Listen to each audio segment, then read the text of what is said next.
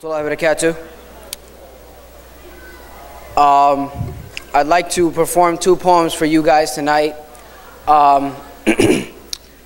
The first poem I'll be performing for you guys is called Refugee Reflections.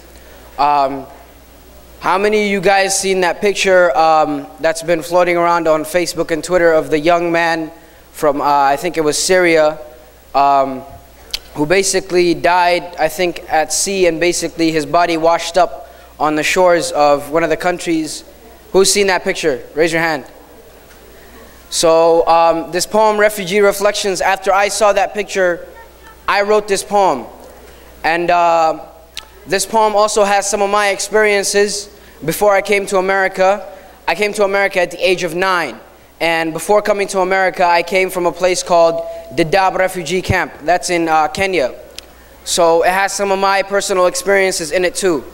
So the poem goes something like this.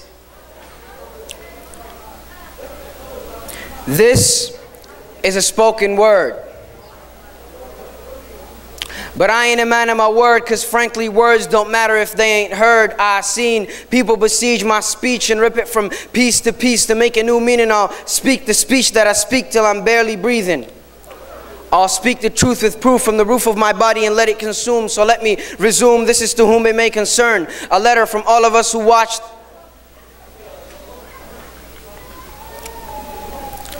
This is to whom it may consume. A letter from all of us who watched you. Let me start over.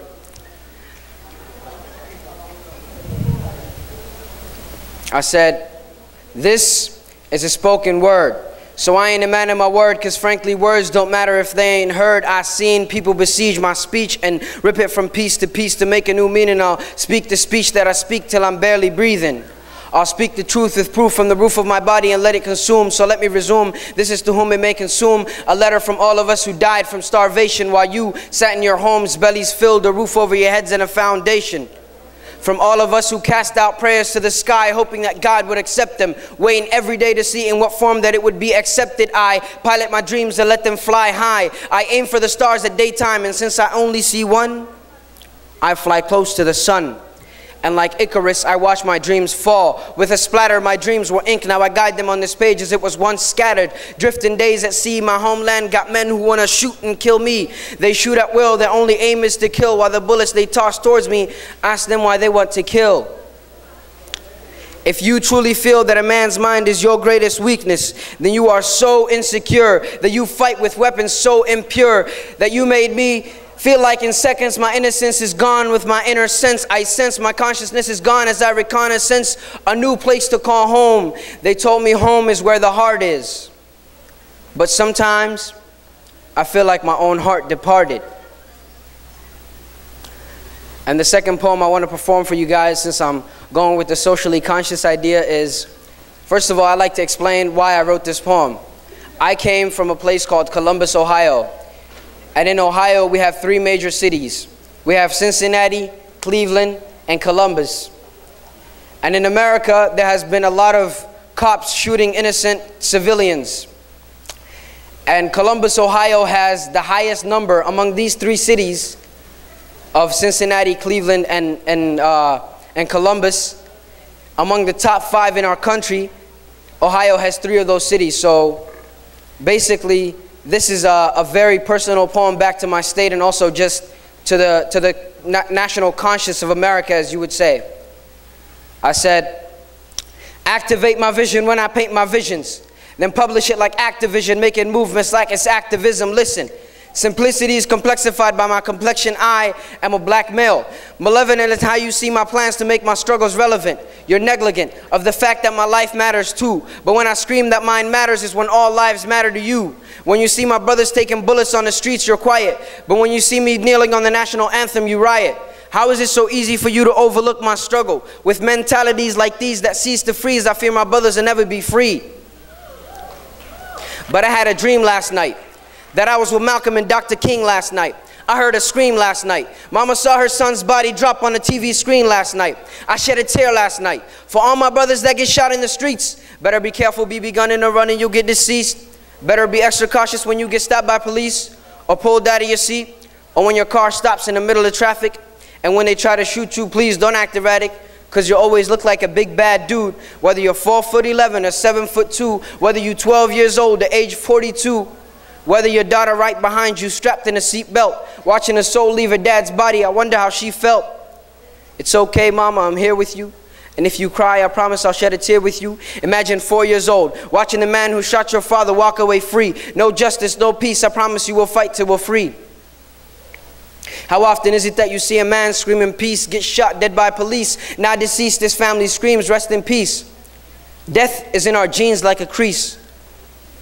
My hands in the air, they tell me stop resisting. Gun to my back, I hope the trigger's missing. Reminiscing how life flashed before my eyes, ears bleed, I can't hear my mama's cries. The matter is that it's mind over matter, because Black Lives Matter. Don't want to see my brothers left beat, bruised, or battered.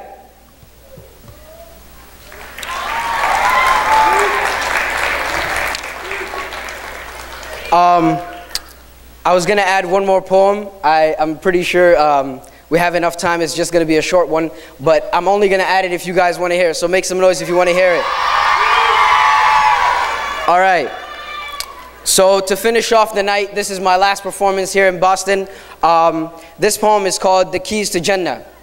I just talked about some pretty serious topics, but this is something that'll get you hopeful for Jannah, inshallah, because this dunya, you know, it's as the Prophet ﷺ said, this dunya is a prison to the mu'mineen.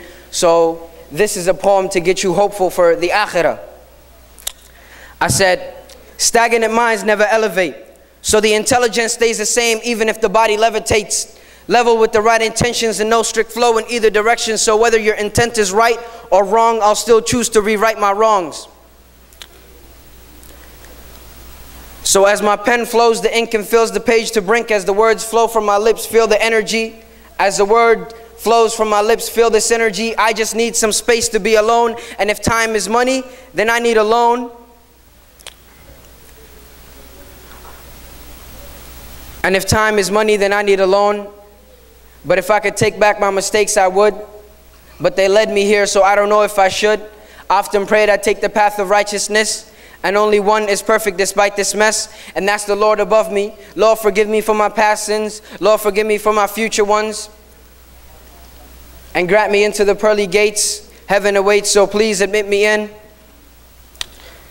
I know my actions speak louder than words, so I try to make sure you hear every noun and verb. And though my limbs lift a tale of disobedience, my mouth seems to be wet with remembrance. So cancel out my variables, though my sins vary. Verily forgiveness comes with every good deed, and those who are in need indeed will find their rewards buried like seeds in the eternal garden with rivers and streams. It's not extreme to beg for these scenes. Make supplication to the Lord of all beings, because this dunya is promised to the mu'mineen. Because this dunya is a prison to the mu'mineen. So imagine this, you'll be living in eternal bliss. Every wish from your lips to your fingertips and more. You'll never be bored, your eyes will never be sore. Your eyes will never be sore. So let this settle the scores. From the words you never ignored, let Jannah be the reward and the mercy from your Lord. See, Jannah is promised to those who swallow pain. No pride in their hearts, not even a grain. Kept their heads on the floor whispering Allah's name. Persevere through the night because worship keeps them sane. And stay steadfast through drought and rain. And thank God through pleasure and pain. Thank you, Boston.